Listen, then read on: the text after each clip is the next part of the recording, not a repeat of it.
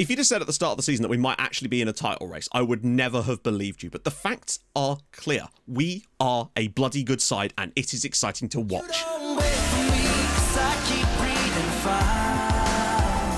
I won't wait for you, 'cause you keep telling lies. I keep going high, she keeps going low. At the end of the day, she's gone. But you don't wait for me, 'cause I keep breathing fire. And I keep going high, she keeps going low.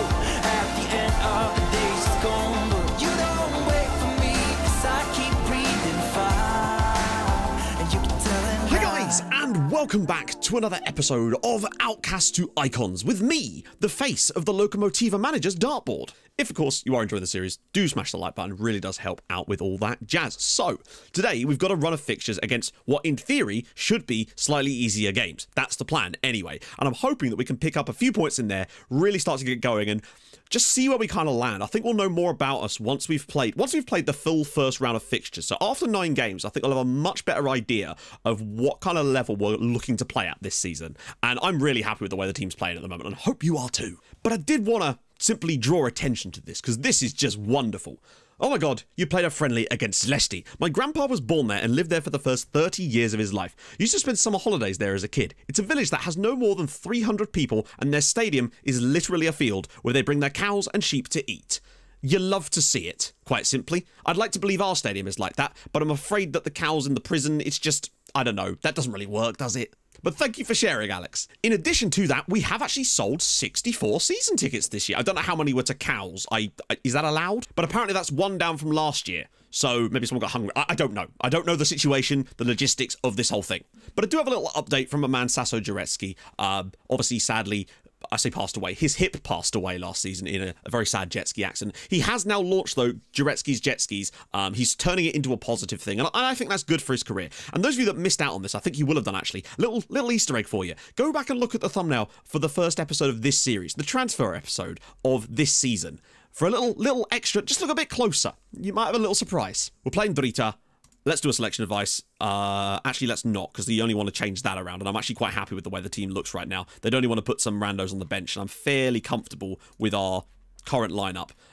Still, of course, unsure about the whole Trek thing, although he is actually apparently getting used to the role. Nicely done. Some of you may also wonder why there was no video yesterday. I did talk about this in the introduction, but it's only going to be 6 days a week, so Sunday through Friday, Saturday a day off to regroup, get back to things, maybe allow you to catch up if you are behind potentially. And yeah, I wanted to go for quality over quantity, and I hope that's what we've done so far. So you can certainly see that some performers in this team have done well. Others, I'm looking at you, Martin Chaos, have not done so well. But I do wonder if that's because he's getting caught out because of the fact that Maniszewski's pushed so far up. Maybe we can make some changes to deal with that later, but right now, I'm fairly happy. Oh, my assistant's gone back to sleep again. Night-night, Vladko. Sweet dreams, sweet prince. Despite our good performances as of late, we have nevertheless lost 2 games in a row. There's a lot of burger vans in there. That's actually 3 burger vans now.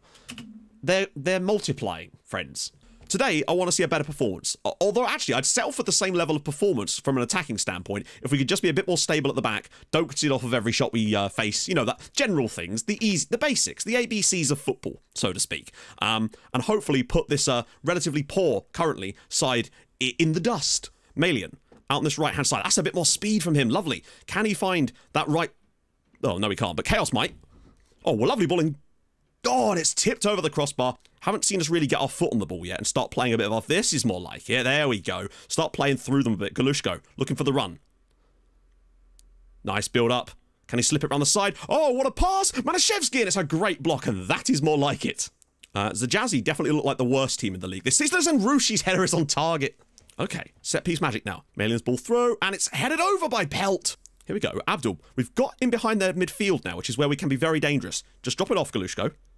Okay, that'll do. Oh, Yankolovsky! Oh, and he's missed again. Great ball through, and Yankolovsky had to hit the target. Tseski now with a free kick. Can we just sneak one in? Goalkeeper's well there.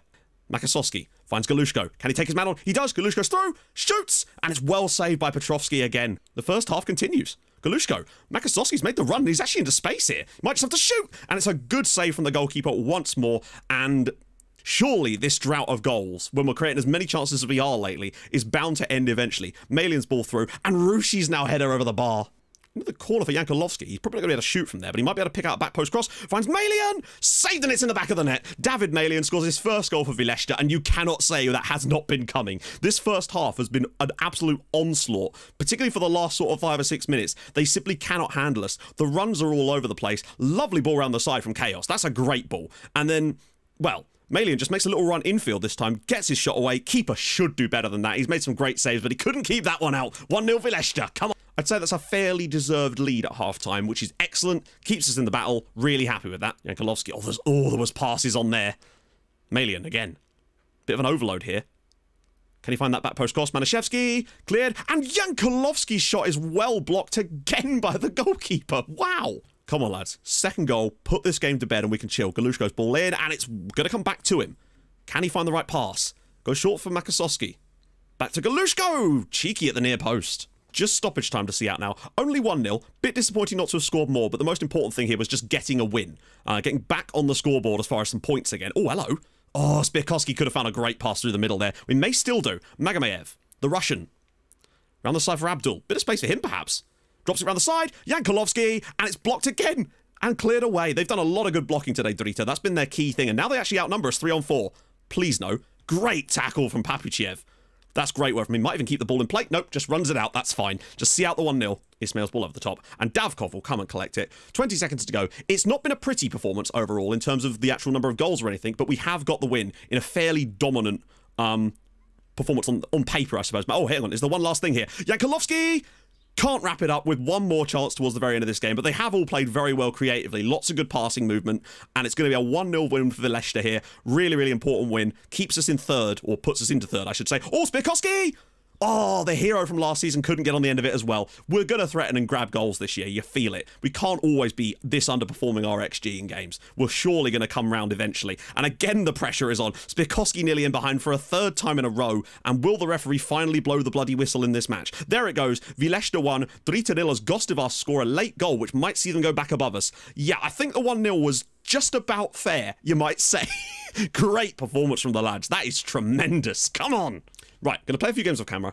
Back in a sec, as per. We're also going to have a look at what happened in the Europa League and the Champions League to see if our spreadsheet needs updating. We went away to Vardar and we got ourselves a 1-0 victory. Classic stuff. Chaos with the ball in. Galushko with the header. 1-0 was all she wrote. We've had to get a couple of these to scrape ourselves back in, but yet again, you can see strong performance from us, just really struggling right now to meet the expectations of the amount of chances we're getting. Like, Yankolovsky's played well, he's just not scoring the chances he's got, sadly, and that's been a real problem for him so far. However, we then went to the bottom club, or at home to the bottom club rather, and Yankolovsky from the penalty spot finally scored his first goal of the season. We wrapped the game up in the 86th minute with who else but Ermin Anrushi, his 4th goal of the year. Again, solid performance from us. This time finally sort of met our expectations of this game. We'd have liked to have seen a few more goals. At the end of the day, though, these guys, this was their 8th consecutive defeat. They're bottom of the league, no points, pretty much whipping boys in this league. And also, it's nice to see Malian actually really starting to put in some good performances for us now. I'm excited by it. And that was 3 wins on the bounce without conceding. And then we finally started to play like the team that are creating the chances we are, quite simply. Comes to the edge of the box. Abdul with a brilliant strike in the bottom corner. Paula would be proud. 1-0 to Vileshta. Then moments later, really, out of nowhere, essentially, we were able to make it 2-0. Chaos getting the ball here. Classic stuff. Ball to the back post. There was Taseski having to play at left wing because Galushko was on international duty. 2-0. But then I decided I'd make a substitution up front just to freshen things up in the strike force. So I thought I'd bring on Llama. And he just set the world on fire here, gets the ball and just drives and drives and drives and hammers it home from a tight angle to make it 3-0. But then he thought, no, the Llama can do better. And then he did this, which is absolutely mental when you consider what division we're playing in. Makasowski gets it, Llama with one touch, and then he chips the goalkeeper from the edge of the area. Like, Yankolovsky has managed 1 goal this season in all of his appearances. The Llama comes off the bench and brags a brace in 15 minutes, including that absolute madness as well. So I think he might well have just earned himself a start today against Ohrid in the derby. They want revenge. I want to throw them in a lake. We both get what we want. As now, we are firmly in the title race. It is phenomenal. The only 2 teams we've lost to this season were the 2 teams around us. Frustrating as well. I think we've played well in both of those games. 7 wins out of 9. We are only 1 point off the top of this league. We're not scoring as many goals as the other teams around us. That's inevitable. But I'd like to think that now we're starting to see a little bit more of that. The cohesion starting to really be back to where it is You know, and obviously the last 4 wins have all come against the bottom 4 sides, but we had to get the wins, and we did. No goals conceded, best defense in the division, which is really surprising, and Rushi's been phenomenal, best average rating in the entire league. I'm excited about what's to come, and I think the Llama has more than earned himself a chance to start up today. If you'd have said at the start of the season that we might actually be in a title race, I would never have believed you, but the facts are clear. We are a bloody good side, and it is exciting to watch. Sounded like a limerick there, didn't it? But just quickly, we must check on the other European competitions. Other, he says, as if this league counts. And they beat Man City in the final, so that's not going to change things. City they're already both off the list. And the Europa League was won by Inter in extra time over Zenit in the Europa League final. Now, again, neither of these sides are manageable either due to the rules of the save. So that has not affected things at all. But I imagine things will start to get tasty when the Europa Conference League gets switched on. And I think that is this season. In fact, let's have a look, see if it is. It is. Oh, that could be a bit of a problem for us at some point in this save. It's weird actually even thinking about this competition existing and the others existing too, compared to us. It honestly feels like they're playing a different sport. So today we've had cows, we've had llamas, and hopefully today we're just going to win the match. That's the main thing. So I will do a selection advice as well, but I will get Kalushka. I'm happy that Taseski can cover that role for us. It's really nice to see. My assistant keeps wanting to switch these two over, but I really like it. Yankolovsky, for me, I love him, I do, but I feel like the Llama's performance off the bench in that game, in that role, deserves a start in the derby here. He's shown me something, and that's all I can really ask for at this level. Everything else, though, will remain the same. Few players have had themselves recalled from loans because their clubs weren't happy that they weren't playing, and I say, be better, get good, get a better chair. Assistant's back to sleep, no surprises there. He did wake up for a bit, but to be fair, what do you expect from him? However, we did play against the 4-4-2 in the last game and beat them 4-0. I'm excited. Let's go. Because if we do the double at the penitentiary over these absolute lake monsters, I'll be extremely happy, particularly as there's a chance for us to go top today, and I really do believe that we're good enough to make it happen. Now, Orid, it seemed like there's a 3-team breakaway at the top of the league. At one point, I thought it was going to be a 2-team breakaway with us sort of occupying that 3rd spot, but that being said, a win for Orid today could pull them back in, but a defeat here against us could really start to cut them adrift a little bit, and I really do want that. Out to Taseski. The players are really starting to gel really nicely. Some of this stuff on the edge of the box can just be destructive to other teams. Taseski, Galushko. Oh, it's going to be a corner to us. Will Taseski keep it in? He does. Oh, and it's a good save. Really nice football again, though. And Rushi is just a god. Look at that for a pick out. The one thing we don't have now is without Yankolovsky through the middle, Llama doesn't have the same area. Oh, wow. He's missed it. Ha, ha, ha. That's what you get. You're not a Llama, are you? No. You're a duck. Ismaili with a long-range effort here. Should be an easy one for Davkov, but Orid have shown something because Yankolovsky is so good at winning those headers, holding that ball up for us. And I don't know if the Llama can do that. And maybe it was a mistake starting him, but after those 2 goals, I felt like he deserved it because Yankolovsky just simply wasn't scoring for us. Abdul, Malian out wide right. Can he get into the box? Back from Massis. Oh, that was a pubes width away. This game's actually tighter than I thought it was going to be honest. Like trying to squeeze down a hole in a cliff.